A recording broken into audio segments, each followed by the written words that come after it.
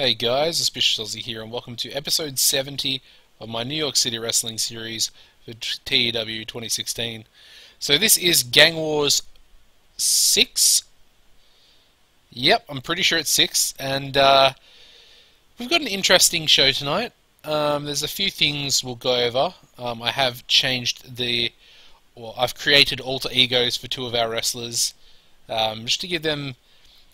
I mean, the names are kind of gimmicky, but they sort of play into their characters. I want to say play into their characters, but it has a lot to do with the pictures they're given, and their finishes and their actual names. So they kind of play in well, I think, anyway. But we'll get into the show here. Start off with a match: Maddie Faith beating Crimson Ghost, which gets a 70 C+. In a decent match, Maddie Faith defeated Crimson Ghost in 10-17 by pinfall with a leap of faith. This is just a work the crowd match.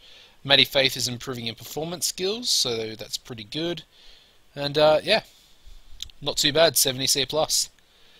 We then go into a 50 D+.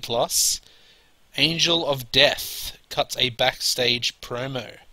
So this was, I've forgotten his name, Poirier. I forget his first name.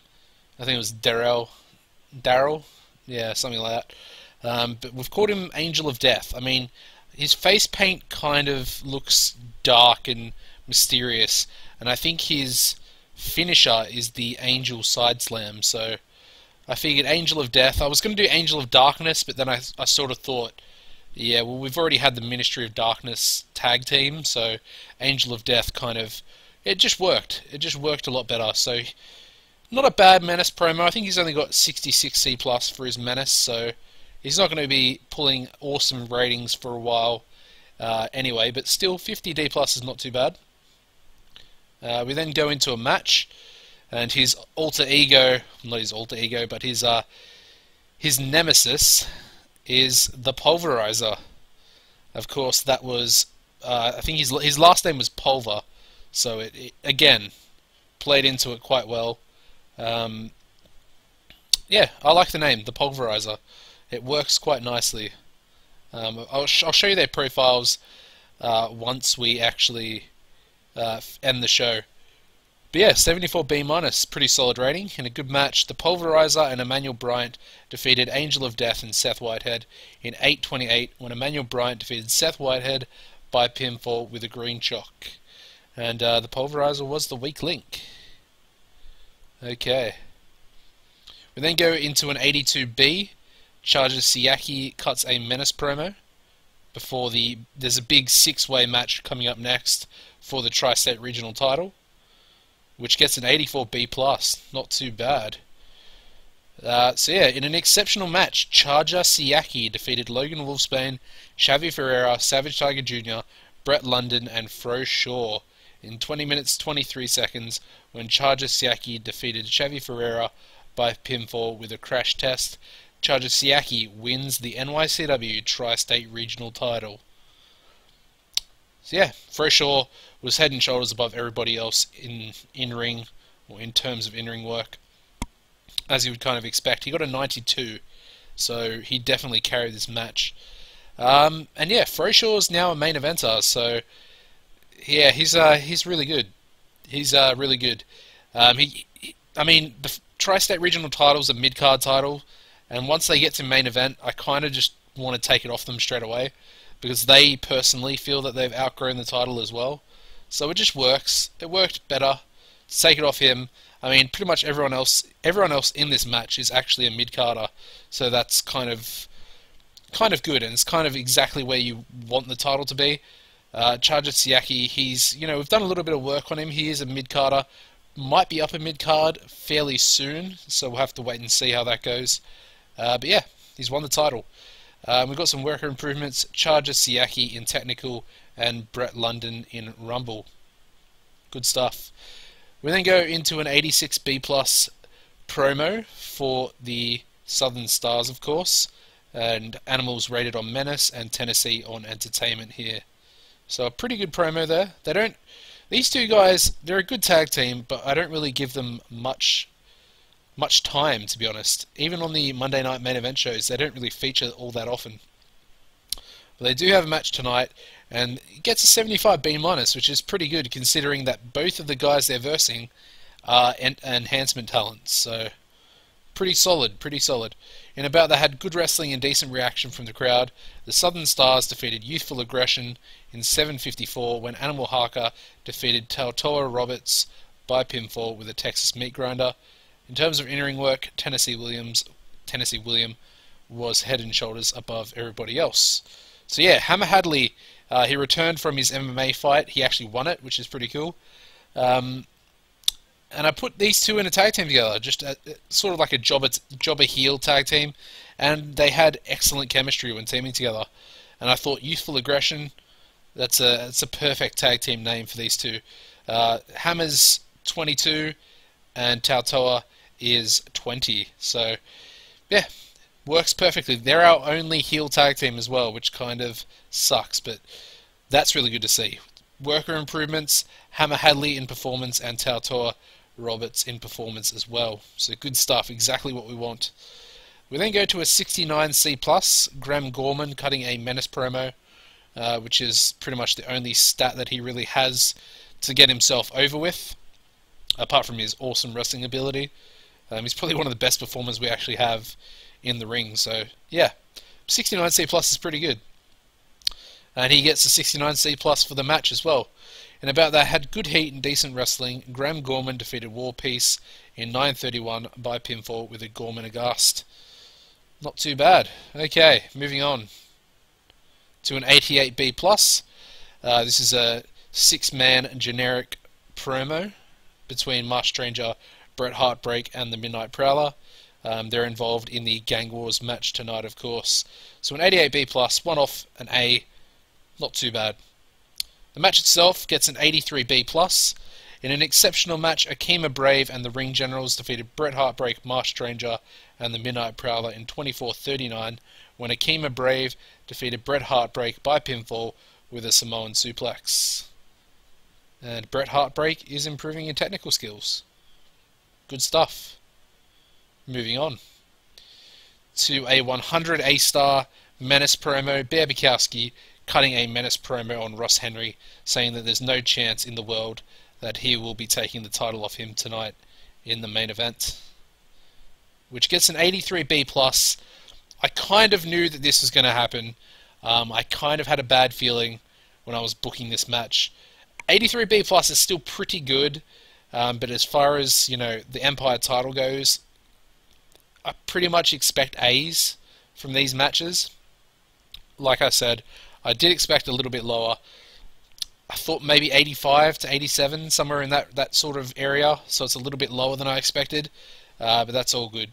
In an exceptional match, Bear Bukowski defeated Ross Henry in 20 minutes and 1 second by submission with a bear trap after blatantly cheating. Bear Bukowski makes defense number 1 of his NYCW Empire title. So, the match would have been much better, but of course there was a lack of selling between the two. I mean, that's pretty fair.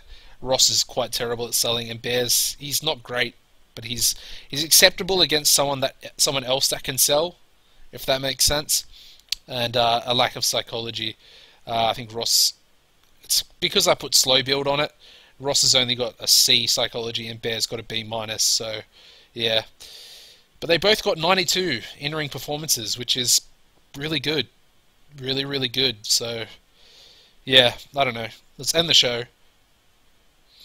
Okay, 86B+. That's pretty good. Not too bad. I mean, it's nothing amazing, but it's not too bad at the same time. Okay, so who deserves some praise? I think we will have to go Ross Henry because he's really upset about taking the loss. We'll have to go Froshaw, but I'd probably go Froshaw anyway, simply because he was by far the best in that match, and they got an 84B+, which was the best match on the actual card as well, which is awesome. Anyone else that really deserves some good praise? Um, Someone else was upset. Who was it?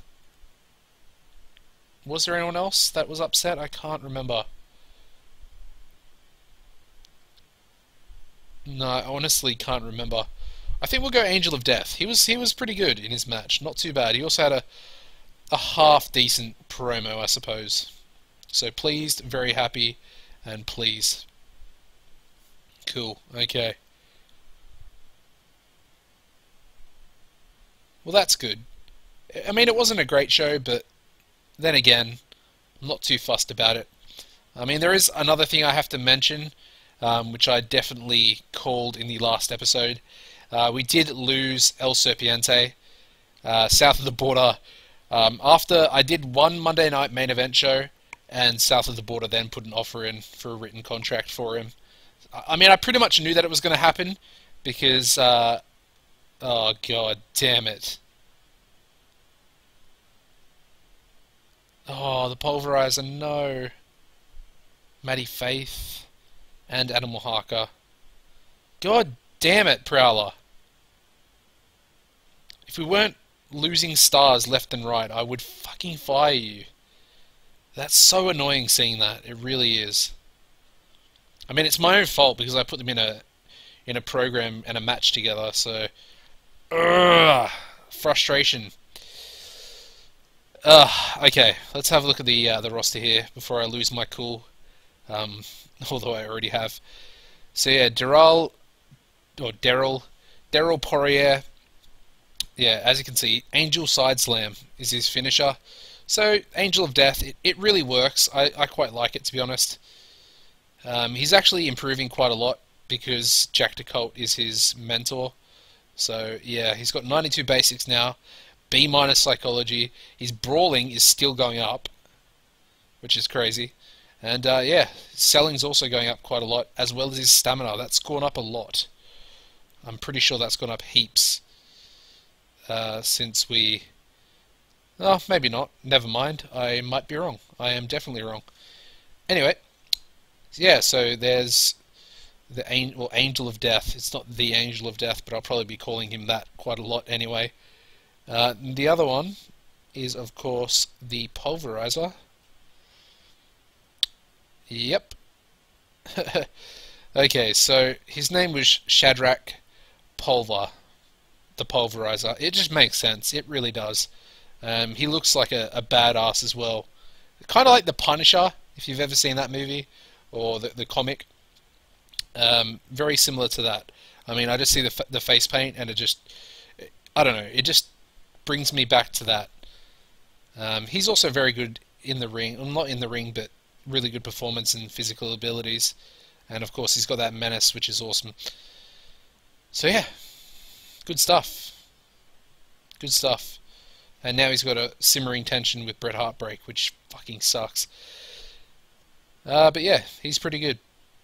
Happy with that. Happy with the names as well. I really like the names. The other thing to mention was the tag team, Youthful Aggression. Their finisher. I decided to make up a random move. It's called the Hammer Spike Powerbomb. I mean, yeah. Make whatever you will about that being a finishing move. The way I see it, I don't know. I was thinking like a power bomb, and as Hammer Hadley's power bombing them, then we can have Tautoa do a neck breaker at the same time as he's bringing him down. I don't know. That's what I thought of in my head, and I feel like it works. We are now 34 importance in the New England area, but we're still 60 importance and 62 popularity in the tri-state region. Apart from that, don't really think there's anything else to go over, really. Yeah, there's nothing else really to go over. The creative meeting, I suppose. Fro is up at number 2 now, which is massive. As you can see, he's real good. He is really, really good. But the thing is, I don't want to lose him. I'm scared. Froshaw is awesome.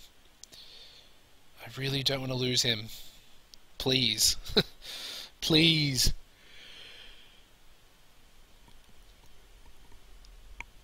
Apart from that, it's pretty much all the same.